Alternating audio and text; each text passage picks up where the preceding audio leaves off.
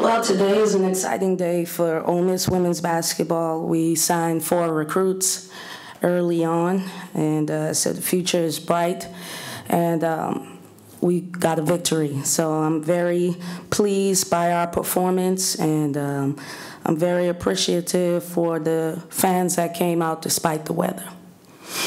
Coach, I didn't get to watch you on Friday night, but what was different tonight than opposed to Friday night, maybe at the onset? Yeah, right now we're just focusing a lot on improving every game. So there was no difference other than, well, there was a difference, but we had to go through the loss to figure out things that we needed to work on as a team. As coaches, we've been saying it, but nothing stings and burns until you touch the hot stove. So we had to, that's the thing about this team. As we grow and learn, we're going to have to figure out ways to have success or learn from our failures so that we can move forward.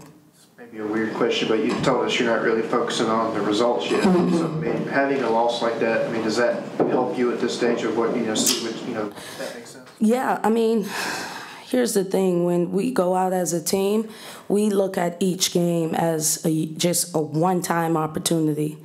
And that's what makes March Madness so fun. So when you have a brand-new team, this is only our 3rd game together, you have to figure out ways to get them to lock in and fight and focus on the game plan. And so as a unit, we've just looked at each opportunity like a March Madness game.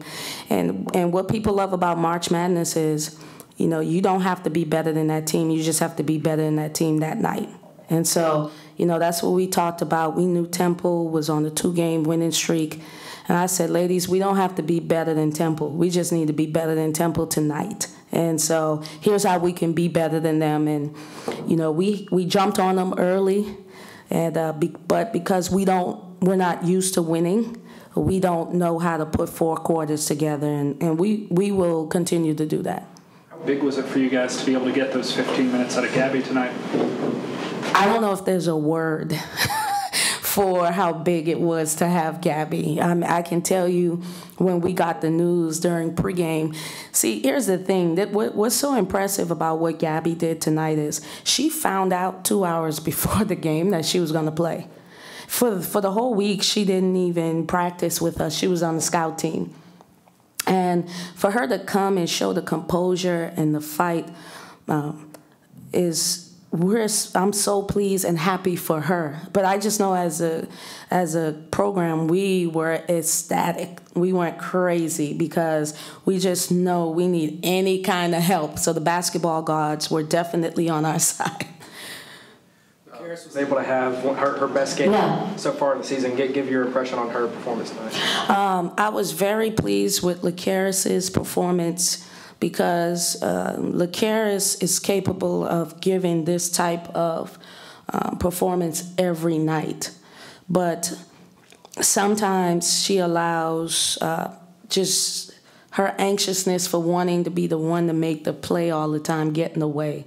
And so last game, I think she took like 13 shots and she scored 6 points. She took 7 shots and scored 14. This is what she's capable of doing and being efficient. And I don't know, I just think Gabby helped her to be a little bit more focused too, because now she understands that there's a different rotation that we can have, and it really made her focus in, and that's what we expect from LaCaris. Temple rallied back, tied at 30. Went on, I believe, a 7 run until a bucket at the end. Then they got close in the 4th, and you were able to stretch it out. What did you kind of learn from your team? I knew they were going to make a run. Okay, they're not brand new. I don't know that is there any team in the country that's brand new like us? They're not brand new. That's a team that has been through a lot and played a lot of basketball together. And so I knew they were going to. Actually, I was surprised how poor they came out initially because they're a good basketball team. What we did was I just got the girls to relax and understand that we had to finish the game, and here's how. And I think that that's the coach's responsibility when you have a new team the way that we are. And so as coaches, we just said, we're going to have to get our team through this and so that we can use it and watch film. Do much stat-wise, 10 minutes for Mahogany. What were your kind of initial assessment of her out there? I was pleased with Mahogany's, what she was able to do today. She stepped up to the challenge. As a coach, you never want to put your players in a compromising situation. But right now, I need everybody's attention, and I need everybody to understand that, there's a standard here, and we're going to live up to it. And I didn't feel like the previous game, the standard was lived up to with LaCaris and Jalea. And so I was just trying to figure out ways to light fires up under them, and I think we did that tonight with both of them. Even though Jalea didn't have a good offensive night, I think it got their attention. And so for Mahogany to step up, as a freshman and play and come out, and I gave her a plea deal. I said, look, if you can't do this, just tell me and I'll put someone else in. And she said she wanted to, and she got the job done. You went into the game knowing that Mia Davis was going to be one of their best players, all conference, all that kind of stuff. How can you guys go into the future and kind of stop those players that are those really top-level players? Yeah, just really focusing on the game plan. I mean, she's special. I really like how she plays. And to be honest with you all, as Gabby continues to improve, they're like spitting images of each other. I mean, just how they play. I'm just telling you, Mia's hard right-hand dominant, Gabby's hard left-hand dominant. And we knew she wanted to go right every time, and it didn't click in our heads until the last play, which was a key stop when she traveled because we went on a dominant hand. So just getting our players to understand the scouting report, and they do.